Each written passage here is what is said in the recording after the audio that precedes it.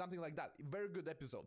But all in all, look, you got to understand that this might have big implications on the markets. Traditional markets are recovering a bit. You do see tech stocks, for example, Facebook, back up with 10%. A lot of stocks are back up right now. Bitcoin still down 4% from yesterday, but we've had this amazing increase from 3.9 to 5.5K, which was a flash crash, really. But you got to realize what's important right now is to really monitor what kind of psychology the traditional markets have, because they take us with us. They take us with them. They take